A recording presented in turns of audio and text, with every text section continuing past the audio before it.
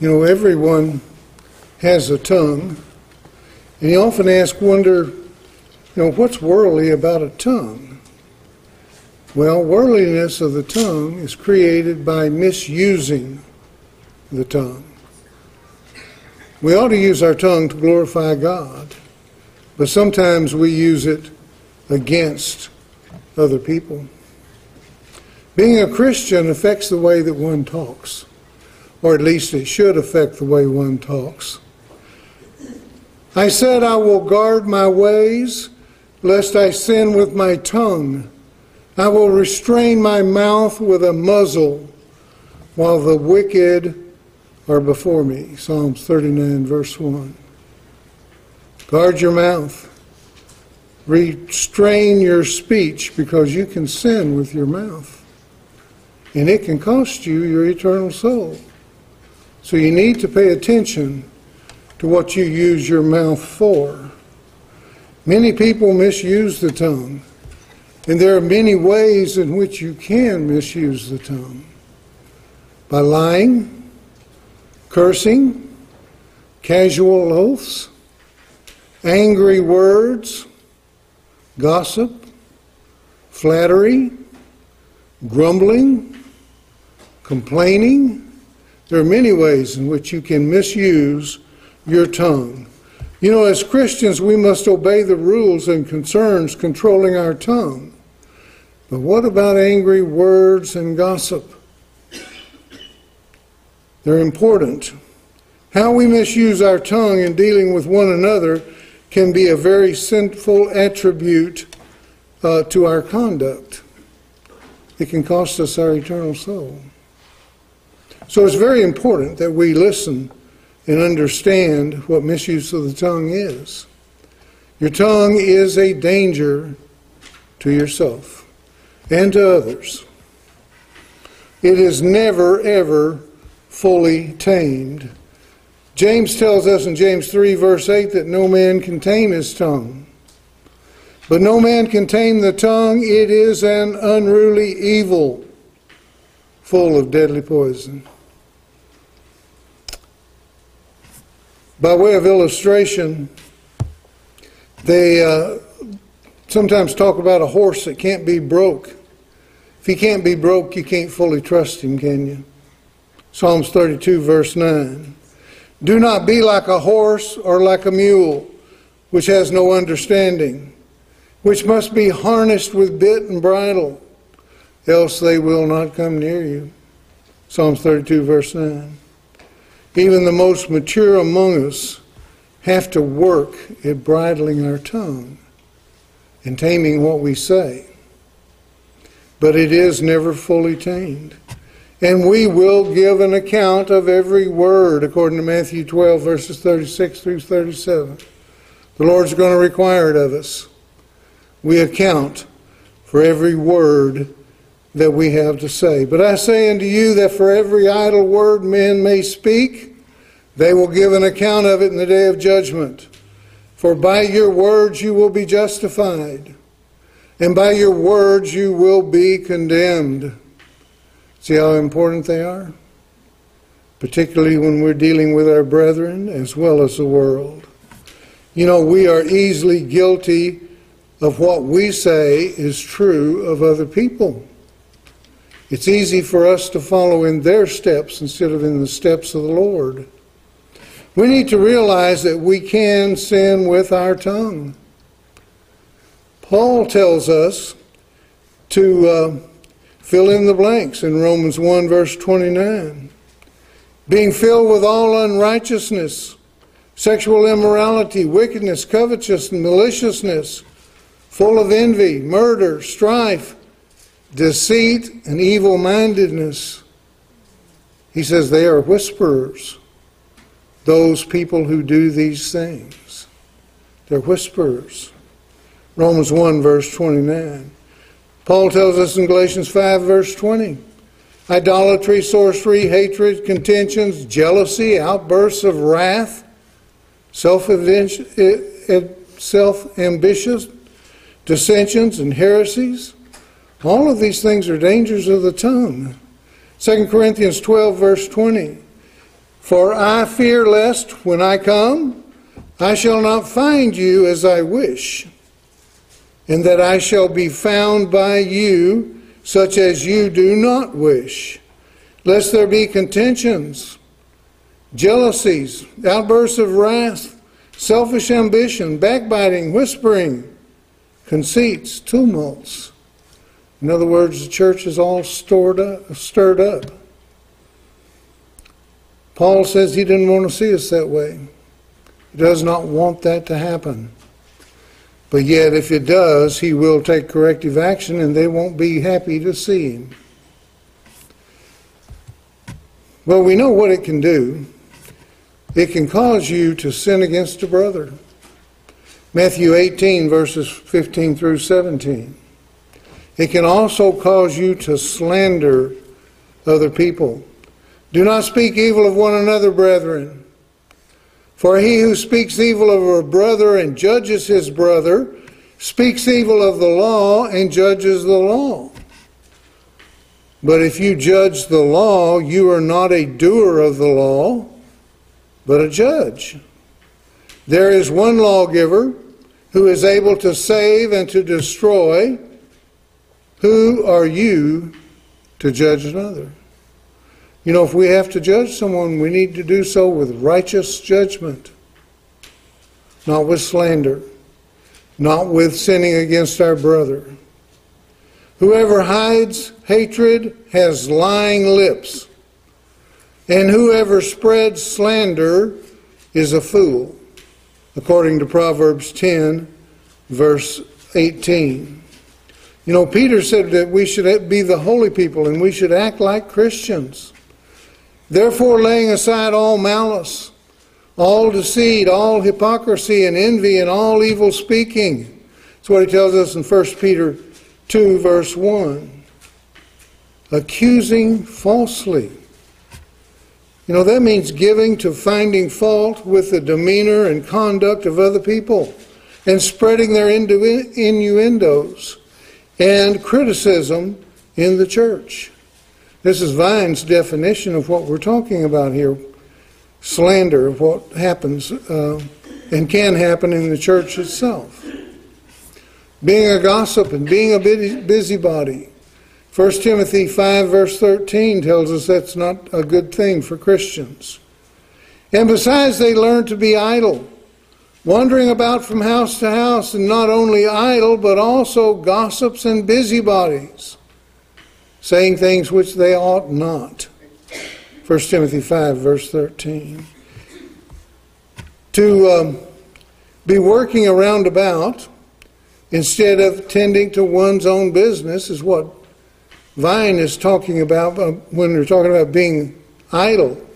To be meddling and bustling about in other people's business. Busybodies. Idle workers. Those who gossip.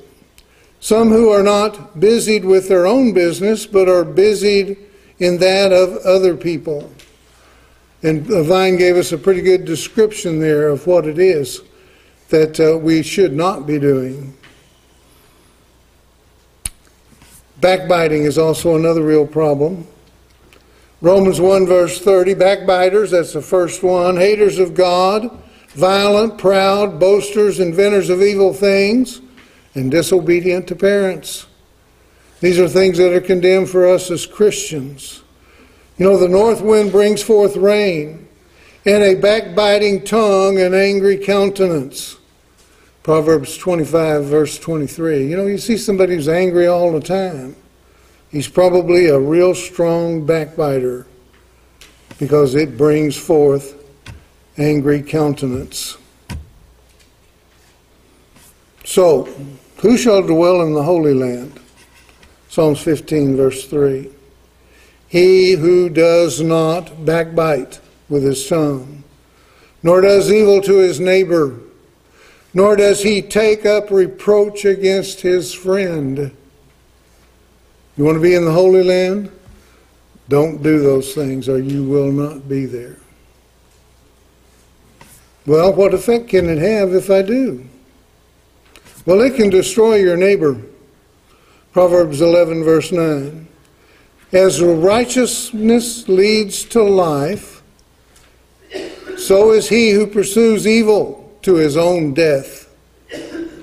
You want to live? Practice righteousness. If you want to die, go ahead and practice evil. It reveals secrets when you backbite and gossip. Tell things that you shouldn't be telling. A talebearer reveals secrets, but he who is a faithful spirit conceals a matter. Proverbs 11 verse 3. He who goes about as a talebearer reveals secrets.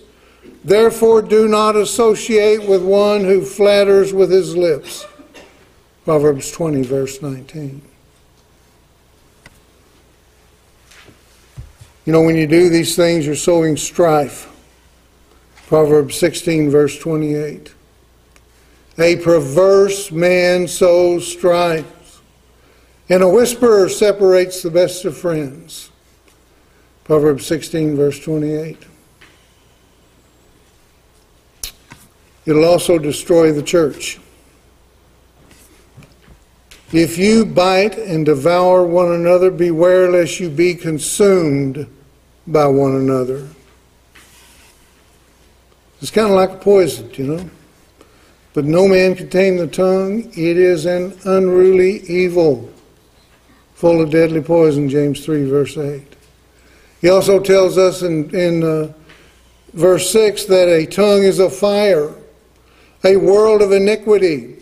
A tongue is so set among our members that it defiles the whole body, and it sets on fire the course of nature, and it is set on fire by hell. A tongue can be extremely damaging, just like a fire burning down a whole forest. It is a poison, it is a danger. Well, how do you prevent it from being a danger to you, to yourself, to other people around you? How can you prevent that? With restraint. What do we mean by restraint? Well, it's the act or operation of holding back or hindering from motion in any manner, hindrance of the will, or of any action, physical, mental, or moral. Holding back is restraining, abridgment of liberty, as the restraint of a man by imprisonment or by duress. Prohibition. The commands of God should be effectual restraint upon our evil passion. Limitations. Restrictions. That which restrains, hinders, or represses. The laws are restraints upon injustice. There are many ways to describe restraint, but what it is we need to restrain our tongue. Proverbs 10:19, in the multitude of words sin is not lacking, but he who restrains his lips is wise. Proverbs 15 verse 7 tells us, the lips of the wise disperse knowledge, but the heart of the fool does not do so. Proverbs 16 verse 23, the heart of the wise teaches his mouth and adds learning to his lips. We have many other things that we can be doing with our mouth besides running other people down. Proverbs 17 verses 27 through 28. He who has knowledge spares his words. A man of understanding is of a calm spirit. Even a fool is counted wise when he holds his peace. When he shuts his lips, he is considered perceptive. Proverbs 17, verse 27 and 28. You know, you don't have to say all you want to say at any one time. You can get an opportunity, get your point across later on if necessary. But you don't have to blow up and say everything you want to say in one fatal swoop. Because there will be more time later on to do what you want to do when you think you have something that has to be said. Be careful with what you say to and about other people. restraint and being careful with what you say. You know, you may tell somebody something that's confidential, something that people did not want known, but yet when you open your mouth, you've let the cat out of the bag, as they say. What you say could be taken differently than what you actually intended for it to be. You need to make sure that your statements are clear, because people will twist your words given the opportunity. Proverbs 11 verse 13 says, "Be a faithful spirit. A talebearer reveals secrets, but he who is a faithful spirit conceals a matter." We are to be faithful Christians and faithful spirits. Proverbs 29 verse 11 says, "A fool vents all his feelings, but a wise man holds them back." Proverbs 11 verse 29.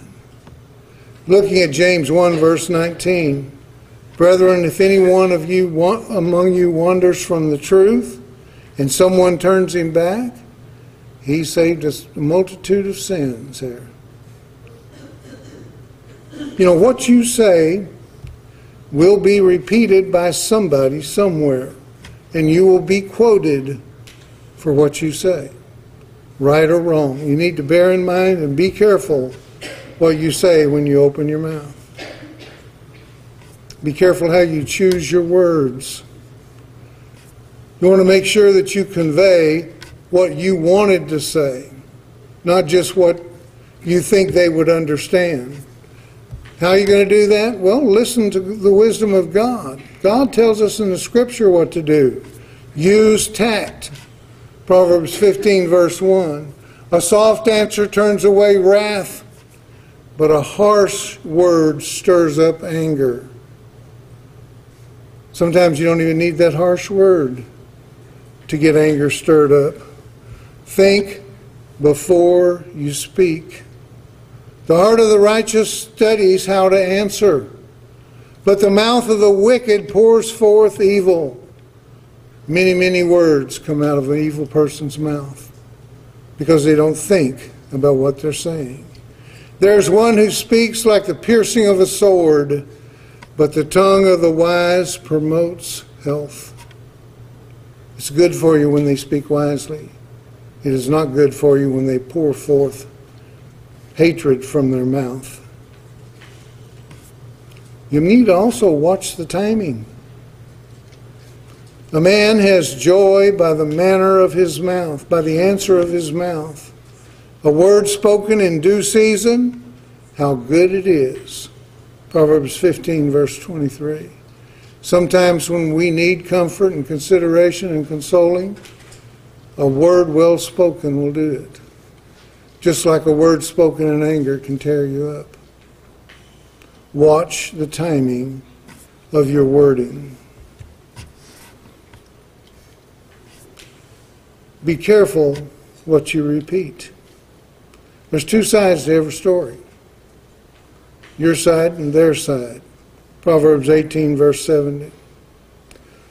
The first one to plead his cause seems right, until his neighbor comes and examines him.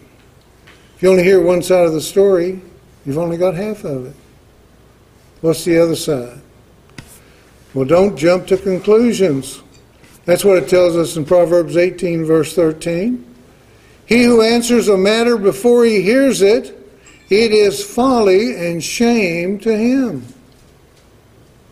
To go out and spout one side and not spout the other. It's folly and shame for you to take one side and not know what the other one is. We also need to be able to give the benefit of the doubt to people when things happen.